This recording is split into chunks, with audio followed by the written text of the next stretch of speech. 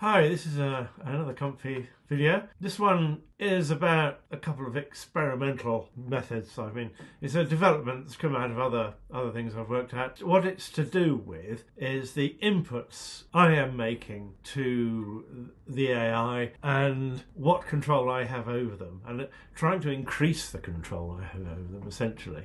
And I have a few avenues for that. So I'll do the simplest one first. I have the text, the information I am giving to the AI in Word format. I have, in this case, image to image. The image I am putting in, we'll get to this a lot later. And then, perhaps I should say next, the LoRa's, which are influencing the attention layers of the model as it is being processed in the sampler. And then further, we have the conditioning, which is the text here as part of that. And also, we have a control net, which is also in the line of conditioning. So the conditioning gets applied at every step, or rather this one doesn't, because it starts at 1 and stops at 6, and I can weight it. So this video is about gaining more control over this area here, the control net, and this area here, the image that goes in. So this image supplies the basis of the noise from which the final image here is made. So we'll start down here and we'll bring in the image I started with. This is the image I started with, quite straightforward.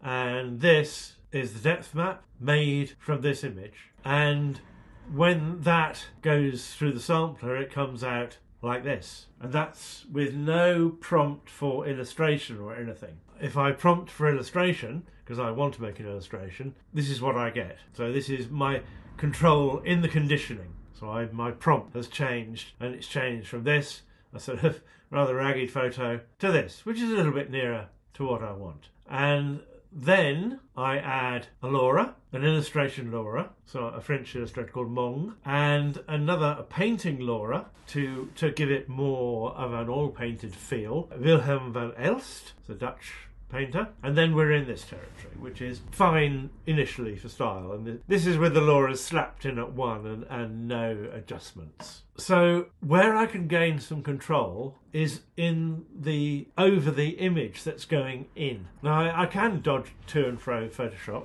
but it's really inconvenient. So I've made a line of nodes that imitate the main things I go and do in Photoshop. Not all of them, but the really important ones. So I need to explain what happens here. So we have our initial image, which I pixelize, tint, we'll forget about this one for now, tint, color correct, and this is the image that goes into the sampler.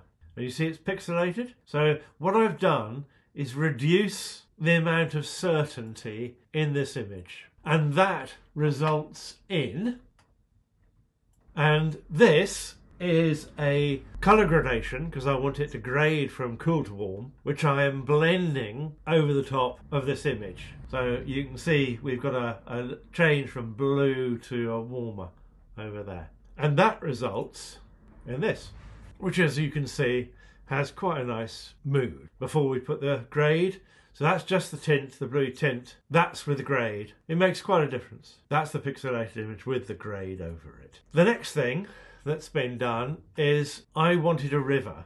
You may notice that the early versions had no river, and now it has a river. So in order to make that, I edited the photo very crudely, as you can see. Crude photoshopping. I photoshopped a river in, and I also photoshopped the depth. Very, very simply. I just made a depth map of new depth map of this image.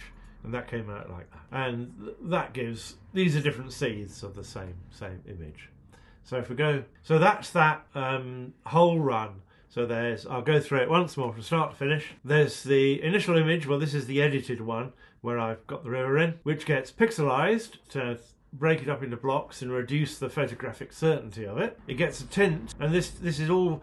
The great thing with all of this lot is I can change anything in here. I can change pixel size, so I can degrade this image or increase, and I can mix in more or less of the gradation, or change the gradation indeed. And then I finally got the color correct to fine tune. There's actually not much been done with here. I've taken some of the saturation out and increase the gamma. That's all. But you can run this module by itself if you set these other ones to never, and you can work on in this little zone completely. I shall demonstrate maybe. Oh, I shall demonstrate. Here we go. So you can set these to never. So if I change, for example, the pixel size to 18, there it is. Larger, larger still, warmer. Oh, that's a bit much.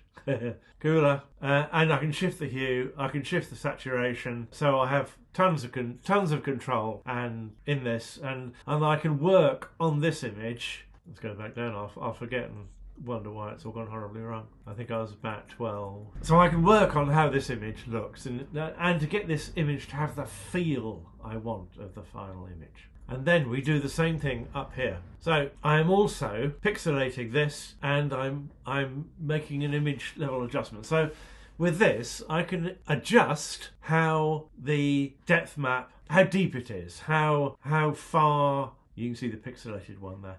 I can decide what the black levels are. So I've altered the black levels. So the lowest black level is 55, would normally be 0. The top white level is full white, and you always have the mid level at the number between the two. So it needs to be equidistant between the two. You can change it, but you get a strange flattening effect, which it might be useful for some things, but it produces a squashed castle. I can see it being an effect for fun, but essentially I've got control over my depth map, and I can push. You see how this tower here is darker, and that means I've pushed that tower away. By making this darker, I've pushed the bridge further away from us. And then this goes into another pixelize, because I want to degrade this image a bit as well.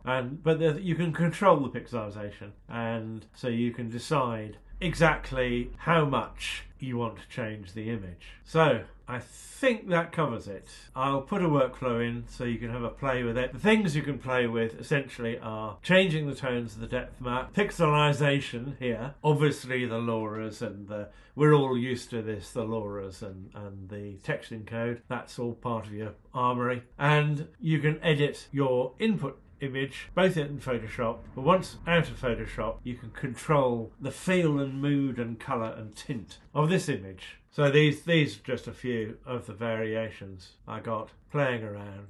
This one is a different time of year, gone to autumn. So it makes it very easy to control the degree of change you're getting, because the problem I find with AI is if you have too much control, then you miss out on the weird imaginings that the AI brings to the table. If you don't have enough control, you get what I call image salad, just sort of random stuff. Whereas here we get a nice variation of image to any degree we want, really. And because of the setup, we're just about every generation has something to say for it.